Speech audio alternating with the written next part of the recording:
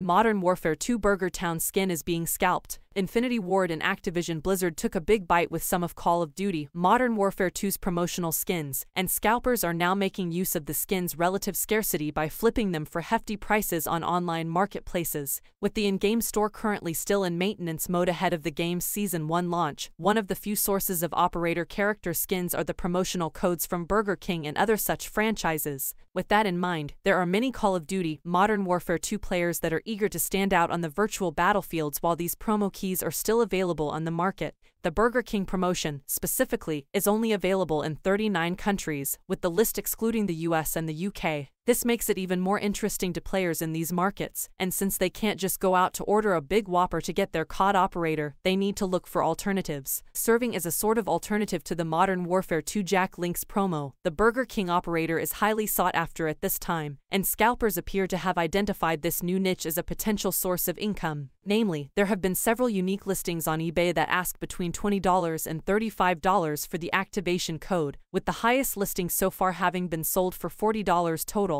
Since the skin's not region-locked, US and UK-based players can purchase and use it just fine, no matter where the code initially originated from. Odds are that this Burger King craze is likely to subside when Season 1 begins in Modern Warfare 2 on November 16th, as that's when Activision Blizzard and Infinity Ward will begin releasing a greater selection of operator skins for players to unlock or purchase. The leaked soccer operators for Modern Warfare 2, for example, are sure to be a hit, and they are highly unlikely to be locked behind a promotion such as this one. Of course, it's worth keeping in mind that Infinity Ward does have bigger problems at hand than dealing with operator skin scalping, as it were. There's a huge array of bugs and crashes present in the game right now, and certain Modern Warfare 2 bugs effectively give players wall hacks, to boot. These problems are apparently being tracked at this time, but it remains to be seen how long it takes for the devs to fix them up. Setting the launch day problems aside for a bit, this Call of Duty release appears to be particularly exciting for veteran players. Modern Warfare 2's huge list of weapons at launch day, for one, suggests that this game might have one of the biggest arsenals in the franchise before all is said and done, and once all the crashes and game-breaking bugs are resolved, players are bound to have a field day.